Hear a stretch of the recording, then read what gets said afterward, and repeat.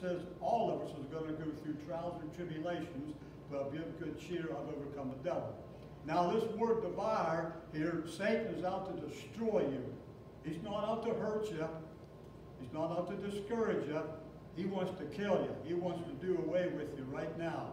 If he had his way, he would do away with you. The devil's ultimate agenda is to destroy us, not merely to hurt, maim, or discourage, but to devour and destroy us.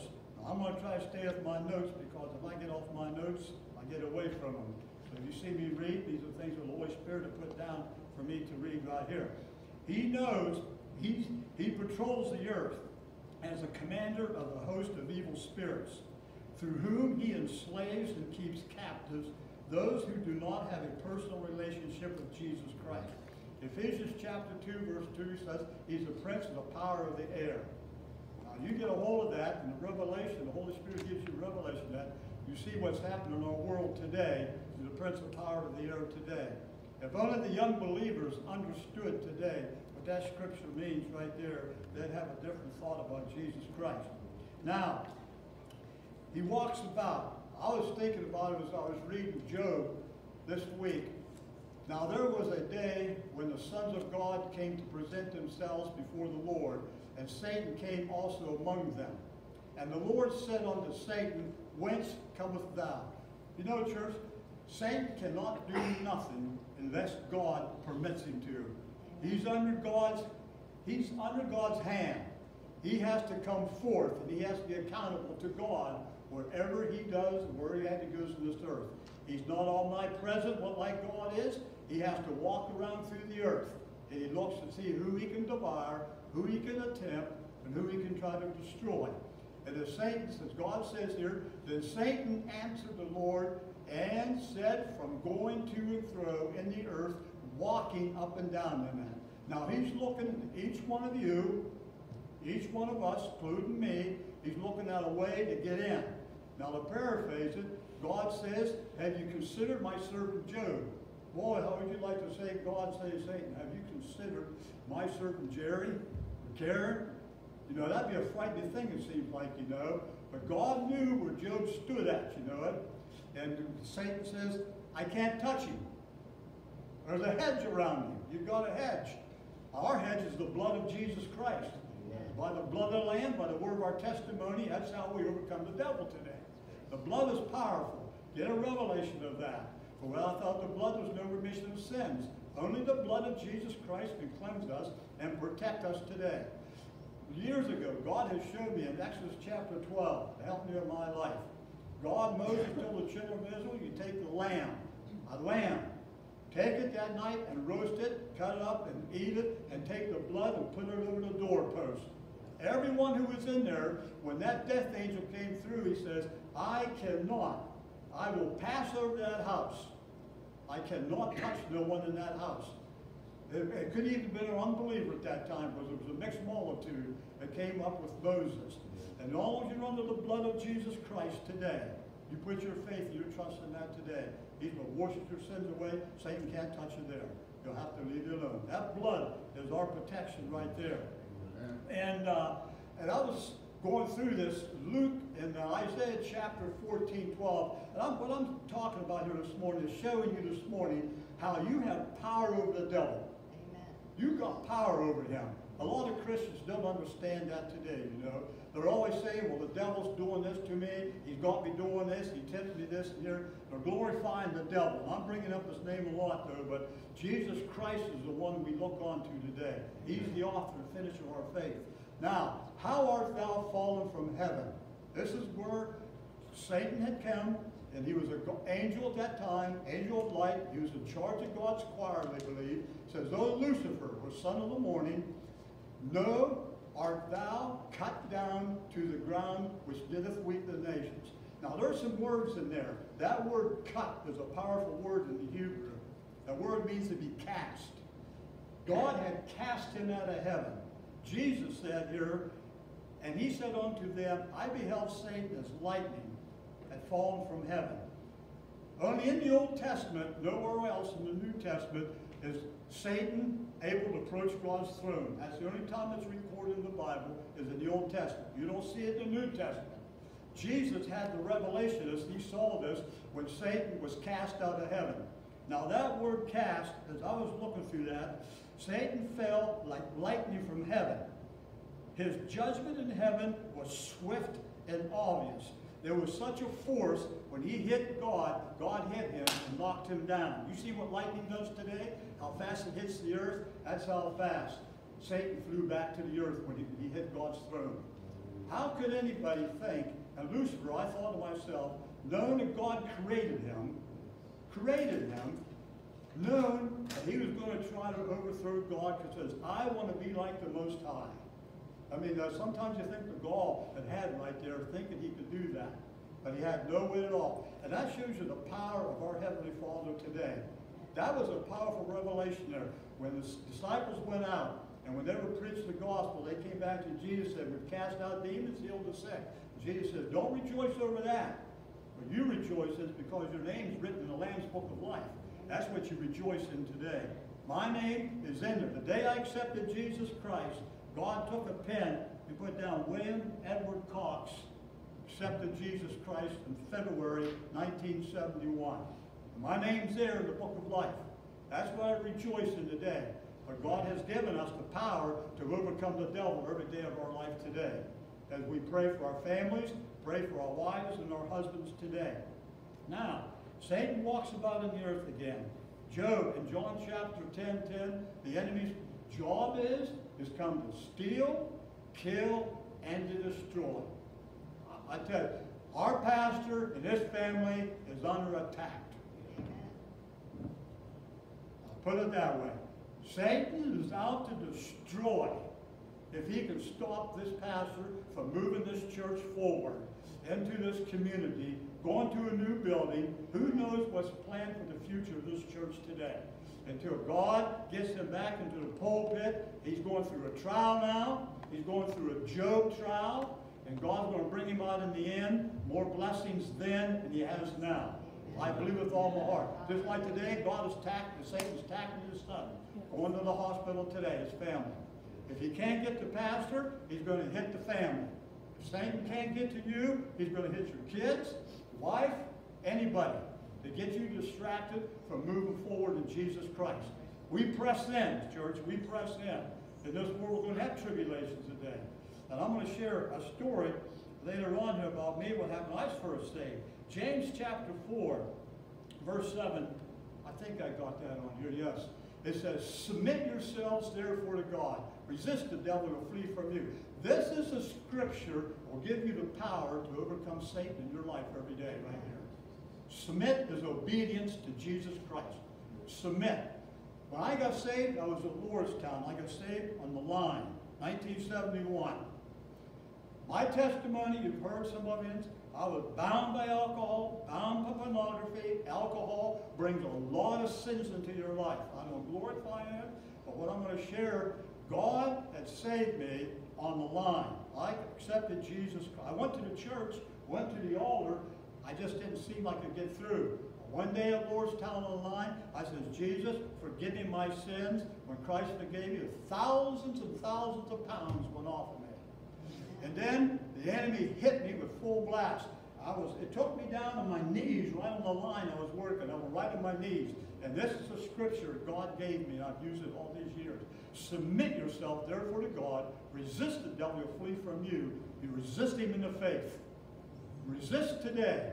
That word resist is to withstand or stand against something. And I stood against Satan. I says, leave me alone in the name of Jesus Christ. And from my day on, God has always given me the scripture if I go through a battle, through a trial of some kind. Now, in Matthew, what did Jesus use when he was in the mount? Because one way he battled Satan, he used the word of God. It is written, it is written, it is written. He said 3 times in Matthew. Know God's word. Church, know it. Know it. Well, I'm going to share with you here in a little bit here. Now, this scripture right here, this is a powerful one right here. I just got done reading, I'm going through it again on The Return of the Gods by Jonathan Cahn. And I'm not going to preach what he has right there. But God has given me this years ago, this scripture right here, to help me in my walk with Jesus. It says, when the unclean spirit goes out of a man, he walketh through dry places, seeking rest, and findeth none. Then he saith, I will return into my house from whence I came out, and when he is come, he findeth it empty, swept, and garnished. Now, Jesus is talking about a man right here who was an unbeliever. He had a darkened spirit. He had no desire whatsoever for Jesus Christ. And Jesus came and he cast that spirit, or that spirit of darkness, away from him. Now, here's the vacuum. This house is empty now. Born again. Accepted Jesus Christ. You did the same thing. You accepted Jesus Christ. I'm going to give you this morning a test here this morning. Raise your hand, and I'm in this test as well. I'm in it too. Don't be afraid. Before you accepted Jesus Christ, before you did, gave your heart to the Lord, did you pray every day? You prayed every day to Jesus? Every day. If you did, raise your hands. If you did. Every day. Every day. Got one. Jerry did. Second one is here. Before you accepted Jesus Christ, how many of us praised God every day? The morning, as soon as you got up during the day, you praised the Lord and said, Father, I give you all the praise. I'm thankful to you, and I give you all praise and glory for everything. Every day. My only praise I gave to the Lord was taking his name in vain. That was the praise, I did before I was a born-again Christian. Before he was born again, how many of you got up in the morning through the daytime and read your Bible? Before you accepted Jesus Christ now. How many, before you were saved, come to church, or mailed your church, or mailed your tithes into the church to the Lord? So far, I ain't got nobody. Jerry's the only one so far on one of them. Last one, before you were saved, gave your heart to the Lord Jesus Christ. How many make sure you was in church every Sunday? You attended service at least once or twice a week before you was born again. Now the day you were saved and you accepted Jesus Christ, in Colossians chapter 1, verse 13 says, you was delivered from the power of darkness. You was transferred into the kingdom of his Son, Jesus Christ. Now you're pulled out of darkness. Now you're in light now. You give your heart to the Lord Jesus Christ. Now, there's a vacuum there. All that old stuff's gone. When I gave my heart to the Lord Jesus Christ, that day I was delivered from alcohol, pornography, a whole bunch of other garbage, gambling and junk into my life. I was saved 2 weeks. No, 2 months it was. And my wife's right here, she'll verify it. We was in our house in Seabury, Ohio. I was in the room, the bedroom. I was sitting on the bed.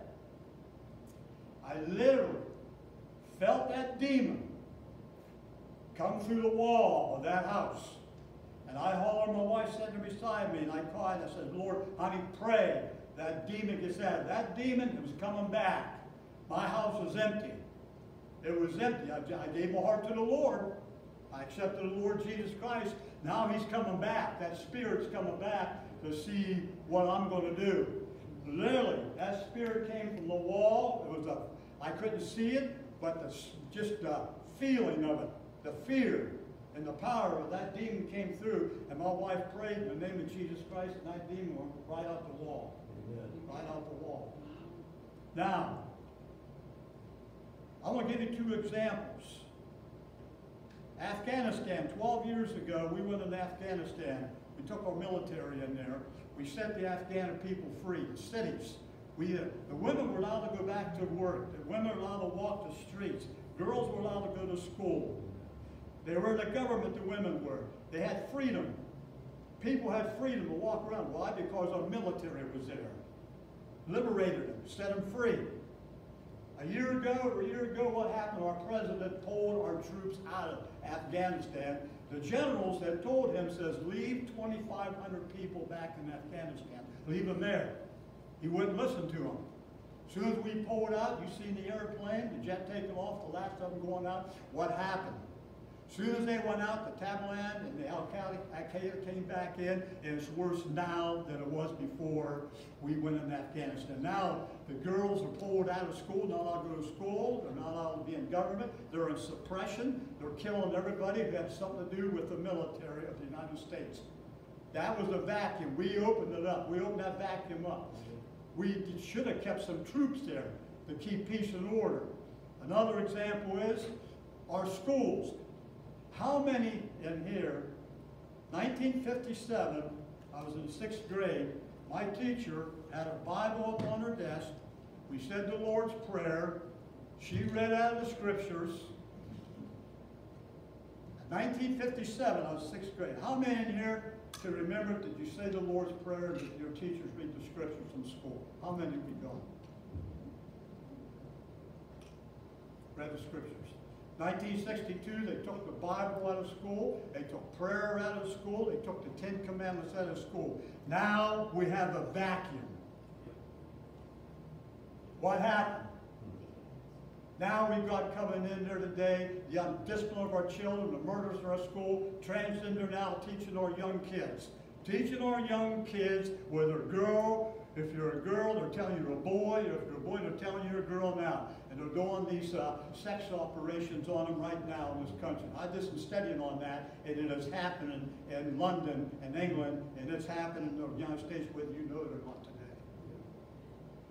Where is the enemy? He tries to kill our kids. Go back to Moses.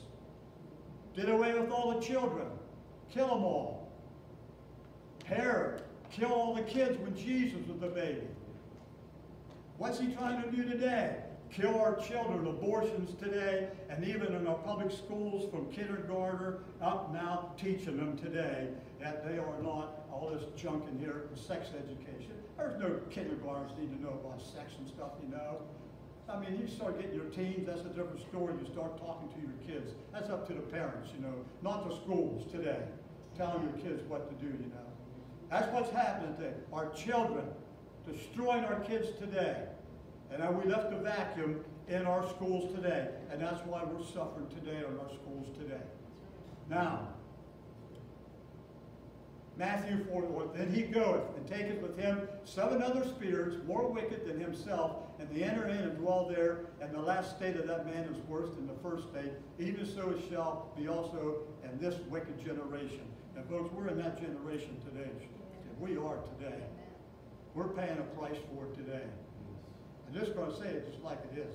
Hey, this lesbian and homosexuality stuff today, it's bad. I watched the news the other night.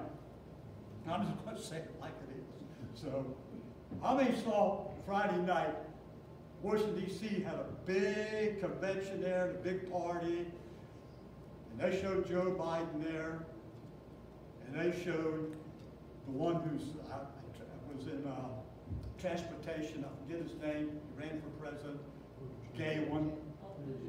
Showed him on TV with his boyfriend or husband or whatever they call it. They made sure they showed them two on TV to promote what's happening in America today. For the average church member, the average person today, they want to see that garbage. And that's what we have today in Washington, D.C. Now I got about 5-10 minutes here. I'm going to finish here. First thing, we're not saved by works today. Ephesians says, and James, I want to read that. Get that in my Bible here, my new Bible. I'm going to read James chapter 2, verse 17, a few verses. Even so faith, if it has not works, is dead, being alone. Yea, a man may say, thou hast faith, and I have works. Show me thy faith without thy works, and I will show thee my faith by my works. Thou believest that there is one God, thou doest well. The devils also believe and tremble. Church, understand that. Satan trembles at Jesus Christ. He trembles at the child of God that prays and seeks God as a witness. He trembles at you. I'll try to destroy you. Thou believest. But wilt thou know, O vain man, that faith without works is dead? You see then how that by works a man is justified, not by faith only. Likewise also was not Rahab, the harlot, justified by works when she had received the messenger and had sent them out another way. For as the body without the spirit is dead, and faith without works is dead also. You just can't stay empty when you accept Jesus Christ. Now there's works. What are the works? You're not saved by works, just like Ephesians 2. For by grace you are saved through faith. You're saved by faith in Jesus Christ. Not works. You can't work your way to heaven, like Luther tried to do if you study about his life. And not of yourselves, it is the gift of not of works, lest any man should boast. You can't work yourself in the way to heaven. But now you're empty, and you're going to have to fill your life with something. And I just gave you 5 things right there to fill yourself with every day of your life. The first one is prayer. Before you were saved, then did you pray? 1 Thessalonians 5:17 says, pray without ceasing. Luke 18:1, pray always. Always men ought to pray. I like Daniel or Ephesians and be here. What are you going to be filled with? It says, be not drunk with wine or to excess, but be filled with the Spirit. There's 2 spirits in the world. 1 John talks about the spirit of error and the spirit of truth. Which spirit do you want to be filled with? Error is Satan. Truth is Jesus Christ. Well, you want to be filled with the Spirit. It's Jesus Christ. That's the spirit of truth. Now, prayer. Now, when Daniel knew that the writing was signed, he went into his house, and his windows being opened in his chamber toward Jerusalem, he knelt upon his knees 3 times a day and prayed and gave thanks before his God, as he did aforetime. Practice. He did it all the time. Then these men assembled and found Daniel praying and making supplication before his God. And the children of Israel, they prayed in the morning, they prayed in the evening sacrifice. They prayed twice. Daniel says, I'm going to fix you. I'm going to pray 3 times a day. I'm going to pray morning, afternoon, and the evening. He says, you're going to do that? I'll pray 3 times instead of 2 times. So every day, Daniel prayed. Every day. Now, and second one, 7 times a day do I praise thee because of righteous judgments. Set a pattern every day to pray, church. Every day. Morning, afternoon, you got to pray. Fill that with prayer, because you're empty there. Fill with prayer every day. The second one right here is praise God. And Psalms 34:1, praise shall continuously be in my mouth. Psalms 119, 164, it says right here, Ezra, who wrote the book of Ezra, wrote Psalms 119. He prays God 7 times a day. Now, if I was asked a question today, how many times a day do you praise God? You know, don't want to put your hands up there. Praise God every day. Be thankful unto the Lord. Praise continuously. Now you're praising God. Now I'm not taking God's name in vain. Now I'm praising the Lord, thanking God for saving me and saving my soul and helping me every day of my life. You know, praise God. 7 times a day. Hebrews 13:15. Continuously offer the sacred praises of God. When you don't feel like praising God, when you get up and don't feel like it, fall on your knees and praise God. Amen. When you don't feel like praising God, praise Him. Praise Him anyway. Because God, something is going to help you in that right there. Praise is for you. When you praise God, give Him all the glory for everything. The second one right here, Joshua chapter 1, verse 8. This book of the law shall not depart out of thy mouth, but thou shalt meditate therein and day in and day out at night. Read the Word of God every day. Set a pattern every day to read God's Word and put it in your heart. 51 years, God has showed me to stay in His Word. Stay in His Word. Now, I've gone through trials and tribulations too, and there's times when I was sick, I couldn't read the Word of God, wasn't able to, and I know Pastor has gone through that right now as well, and I know he has. But keep him in prayer, and scriptures will come to his mind as he can quote the scriptures to himself as well. But read God's Word. Set a pattern there. How many in that book of Acts, chapter 17, verse 10 and 11? The Bereans, they searched the scriptures every day. Every day. Timothy, 2 Timothy 1:15, study God's Word every day. Proverbs 8:34, watching daily at my gates, It's a daily watch. That's three things right there. Before you were saved, did you again pay your tithes? Will a man rob God? Yet you have robbed me, but you say, wherein have you robbed thee? In tithes and offerings. You are cursed with a curse, for you have robbed me, even this whole nation. Go on here. But I got to turn around and read this way. Bring ye all the tithes into the storehouse, that there may be meat in my house, and prove me now herewith, saith the Lord of hosts, if I will not open the windows of heaven, pour you out a blessing, that there shall not be room enough to receive it, and I will rebuke the devourer. I will rebuke the destroyer. I know people today are born again Christians, they will not pay tithes, and they live in poverty. Won't work?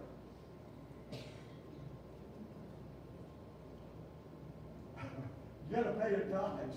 You don't pay it because you're going to get more money back. Just thank God the peace you have every day. The peace you have in your heart and in your mind every day. That's a blessing there. For your sake. It's for your sake. God will rebuke you for your sake. And he shall not destroy the fruit of your ground, neither shall your vine cast her fruit before the time of the field, saith the Lord of hosts. Pay your tithes. Pay your offerings to the Lord God. Church has got to keep going, even though the pastor's not here today. I just wonder how many has banked up their tithes. One time I was going to a church, was going through a church battle problem years ago. I had a guy call me on the phone. He says, Bill, take your tithes and hold them back. We want to get rid of the pastor. I said, no.